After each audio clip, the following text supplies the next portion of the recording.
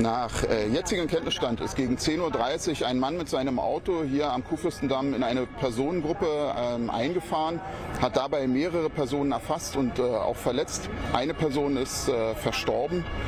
Er ist mit dem Fahrzeug weitergefahren in Richtung Tauentzienstraße, Ecke Marburger Straße. In dem Bereich ist er von der Fahrbahn abgekommen und in eine Schaufensterscheibe.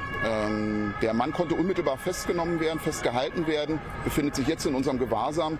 Und für uns geht es jetzt natürlich darum, die Tat zu rekonstruieren. Das heißt, unser Verkehrsunfallkommando ist hier. Wir haben Ermittlerinnen und Ermittler hier, die die Spurenlage erheben, die Zeuginnen und Zeugenaussagen erheben. Und es geht natürlich auch darum, den Beschuldigten oder den Verdächtigen entsprechend zu vernehmen.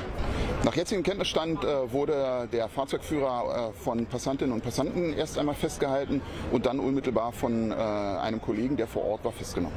Zu der Rekonstruktion des Ereignisses zählt es jetzt natürlich auch, zu schauen, inwieweit es eine Vorsatztat war oder ein Verkehrsunfall, der vielleicht aufgrund einer medizinischen Ausnahmesituation stattfand.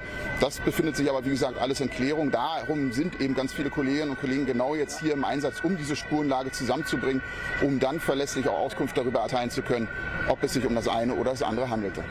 Der Mann ist gegen 10:30 Uhr in die Personengruppe hier am Kurfürstendamm eingefahren und hat dabei mehrere Personen verletzt. Mein letzter Stand ist, es waren mehr als 12 Personen, darunter Schwerverletzte und die getötete Person.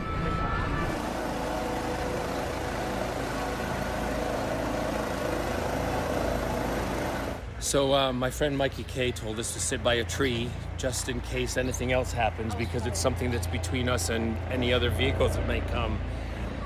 It's really pretty bad, guys.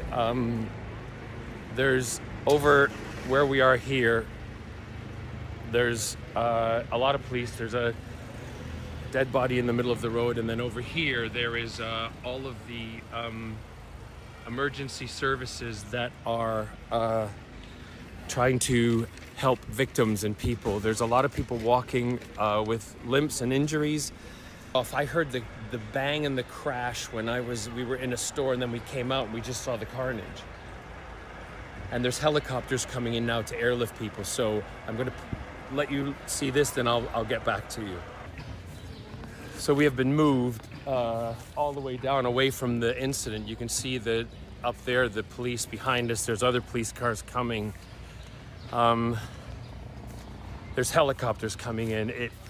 This is bad. This is serious. I mean, really bad, because there's multiple fatalities. There is hundreds of emergency services that are in the area. They're blocking off, what would you say, like a quarter?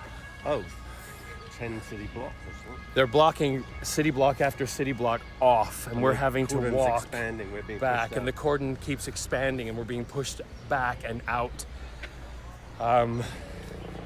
So I do have to say thank you to Mikey K, my friend, who rang just as ironically as it was going. And the first thing he said to us, he said, "Get behind a tree." Mikey's an ex-military. He said, "Get behind a tree and put something in between you and anything that might come at you."